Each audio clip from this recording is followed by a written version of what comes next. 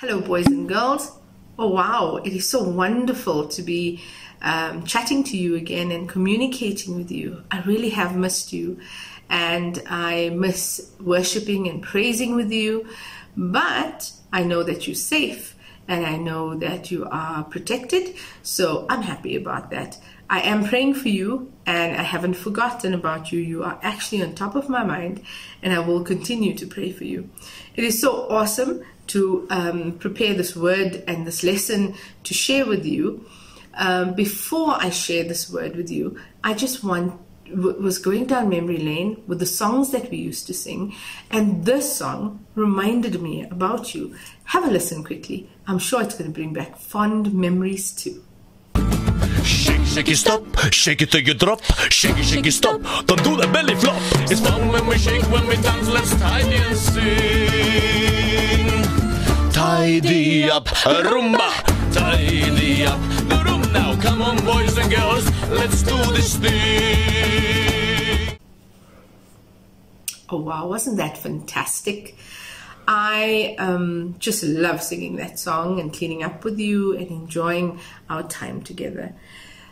I want to remind you about the theme that we left off with, and that was there is power in prayer. Boys and girls, you would remember that I've said it over and over that God, there's miracles in praying, and when you pray, God releases from heaven and it comes down to you. So indeed there is power in prayer. But today I want to focus on God's love. Now I'm very excited about that because God's love means that I am loved by a king. Remember, he is the king, he is the Almighty God, and our Father is sitting on the throne. Now can you imagine? Oh my word, he is royal, and if he loves me and he loves you, that makes us so, so special. I want to share something from the Bible with you, and it's from the book of Romans. So turn with me to the book of Romans. Do you have your Bible with you? Aha, if you don't have your Bible with you, go get it quickly. I'll wait for you a few seconds.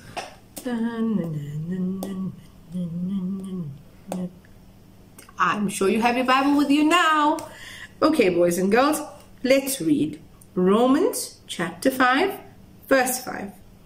And this hope will not lead to disappointment, for we know how dearly God loves us, because he has given us the Holy Spirit to fill our hearts with his love. Wow. God has given us the Holy Spirit that fills our heart with his love. How amazing is that?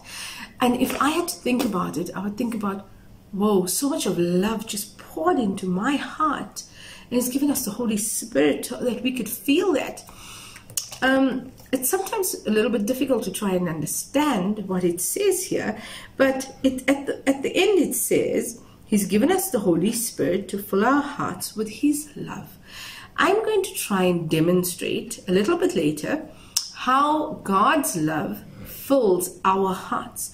And remember, if God's love fills our hearts, we are able to love at a greater level. We are able to love in a very unselfish way. We are able to give so much of ourselves because God is a generous God.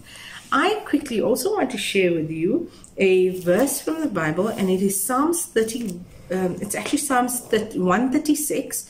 So if you turn with me to Psalms 136, it says, "Give thanks to the Lord, for he is good. His faithful love endures forever. Give thanks to God, to the God of gods. His faithful love endures forever. Give thanks to the Lord of lords. His faithful love endures forever." In Psalm 136, there are 26 verses. And after every verse, the psalmist has said, his faithful love endures forever. That means forever and ever and ever and ever. And if God's love endures, what does endure mean? Endure means that it will be there forever. So the Bible promises us that God's love will fill our hearts. Now let's have a look at it in a way that I can best describe it. I'm going to try and explain this to you. So please use your imagination. And as I'm showing you the heart and I'm showing you how God's love pours into our hearts, use your imagination and think about all the good things that we can do when God's love fills our hearts. Okay, boys and girls, so let's try and demonstrate what love is. Imagine that this is you and me or any of your friends. This is our heart. So I'm just going to put it in there. This is our heart. And we're going to imagine that this is God's love. There's lots of God's love in here. So we're going to, like the Bible says, that He has given us the Holy Spirit to fill our hearts with His love. So now we're going to try and fill our hearts with God's love. It's filling up quite nicely. And it's filling our hearts, and then it covers up. Oh wow, it's covered a lot of our heart. There's lots of love in there, and it's swiveling around. And I just move this so I can show you what God's heart does when it's poured into our heart. The love of God poured into our heart, and if we just imagine this is us or our friends or anybody else, this white cloth is turning red. Let's just dip it a little bit more. Wow, it's going redder. Now there's a little bit of white spaces left. Let's just pour all of God's love in here. Let's pour it, because there's so much of love that God has for us. He can give us as much as we want. Wow, that's a lot of love. Now just dip this in.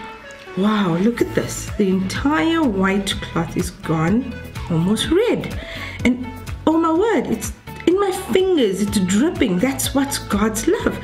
He's got so much of love for us, boys and girls, and that once God's love fills our heart, and our heart is so full of love, we are able to project the love that God has filled in our heart to other people. So if you can just remember this and imagine God pouring His love via the Holy Spirit into our hearts, and then we are just soaked and drenched with His love, we will always be able to love others. Oh wow, wasn't that amazing? I hope I helped you understand how God's love fills our heart. And before I say goodbye, let's pray quickly. Come pray with me. Father God, in Jesus' awesome name, I come before you. I thank you, my God, that you are God of love. I thank you, Father, that you have showed us the biggest example of love when Jesus died and was sacrificed on that cross for us, my God. Thank you for that amazing love. Thank you that is love that cannot be compared, Father God. I pray, Father, for every child and every family listening to this.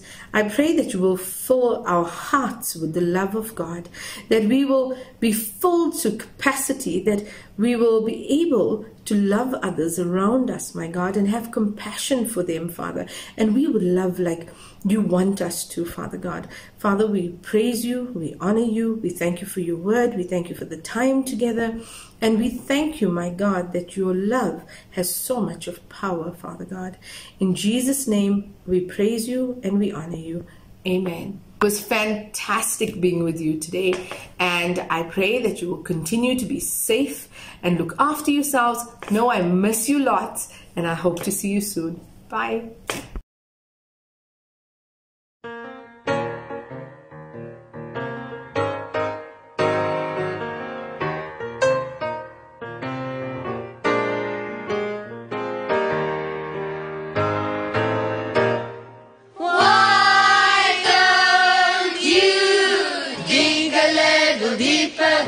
In God's love, why don't you dig a little deeper? In God's love, why don't you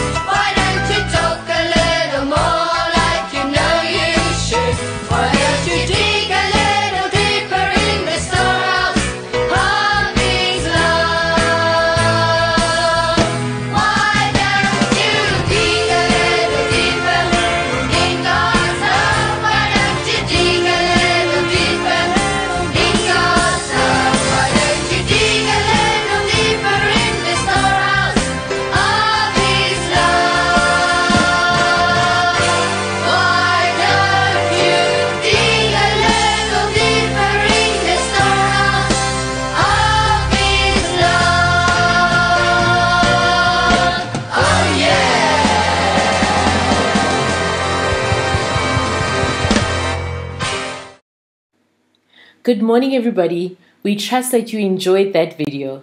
If you liked it, please give it a big thumbs up and subscribe to our channel, and also hit that notification bell so that you can get notified every time that we upload a new video. We'd also love to connect with you, so please comment down below. Have a wonderful day. Bye.